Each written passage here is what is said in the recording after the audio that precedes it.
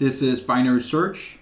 And here we have our array of sorted values because binary search only works with sorted values.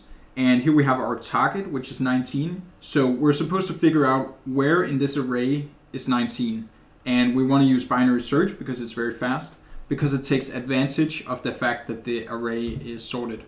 So the first thing we do is pick a middle value here in the array, and then we compare it to 19. So we figure out that 8 is less than 19. So we can actually eliminate this whole left part of the array because we know that 19 must be in this right side since the array is sorted. So we eliminate this.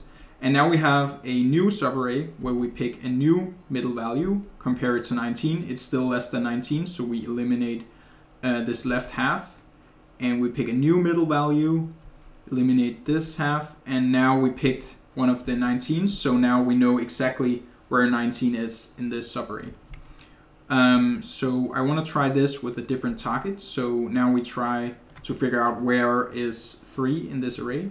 So we pick this middle value again, and 8 is actually greater than 3, so we can eliminate the right side of the array.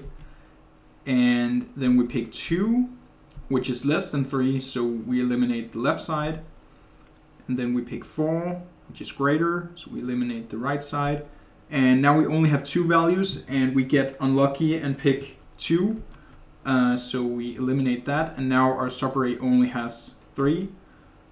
So now we know where 3 is in the subarray.